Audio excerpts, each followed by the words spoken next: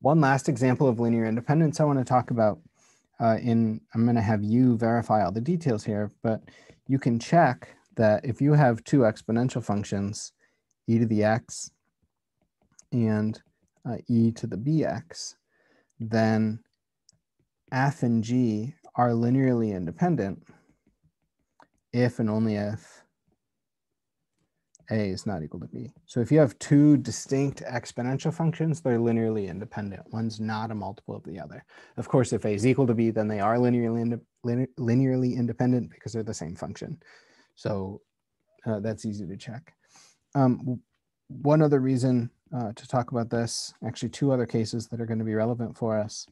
If you have e to the ax and g of x is x, e to the ax, those are also linearly independent. One's not a multiple of the other. One's not a constant multiple of the other.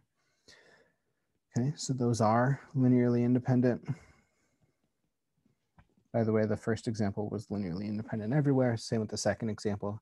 And then the final example that's going to be useful for us is you can also check that if you were to take sine of some constant, say ax, and g of x is cosine of ax, those are, can't spell, can't write. Those are linearly independent also on all of R.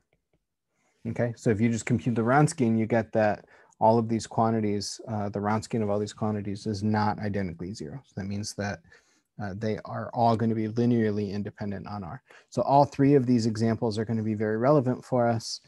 We've already seen how exponentials are going to play a big role in chapter 4 when we're talking about these second order linear homogeneous with constant coefficients. And then we'll see soon how these other functions are going to be relevant for what we're doing here.